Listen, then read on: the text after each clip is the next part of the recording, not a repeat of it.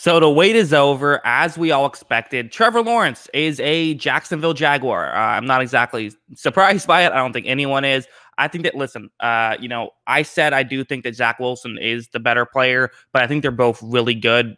I don't think Trevor Lawrence is like a bad pick at number one, and there's not really a lot of flaws to have with him, honestly. So we knew it was going to happen, and he's going to a pretty good situation in Jacksonville, if we're being honest. I mean, they have, in my opinion, three wide receivers who can play. They have a good running back in James Robinson, and their offensive line isn't horrible. I don't think. I don't think it could use some improvements. We'll see what they do the rest of the draft, but it's not a complete mess out there. So there's a lot to like on the offensive side of the ball. Defense that has some issues, but you know what? Sometimes the best defense is a good offense, and getting a potential Hall of Famer in Trevor Lawrence, it's too good of a situation to pass up. So there's not really a ton to say about it, if we're being honest, because of course we knew this was happening. We knew Trevor Lawrence was going to end up as a Jacksonville Jaguar. So not really surprising, but kind of just fun that it's official now.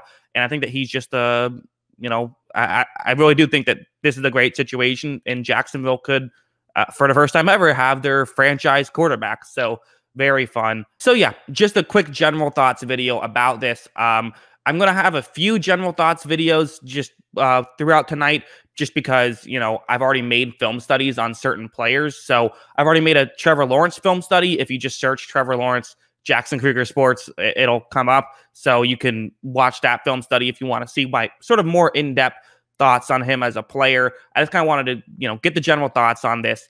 For Lawrence, it's not really too much, but, as we get further down, there's going to be a few players like, basically all six of my top quarterbacks, Kyle Pitts, Penei Sewell, some of those guys. So be on the lookout for those. I also have a ton of film studies prepared. Basically, almost everyone that I have a first round grade on, I have a film study prepared for this draft. So be on the lookout for that as well. Thank you guys for watching, and let me know in the comments below, what are your thoughts on Trevor Lawrence? What's going to happen? How good are the Jacksonville Jaguars going to be? Fun stuff. And of course, as always, thanks for watching.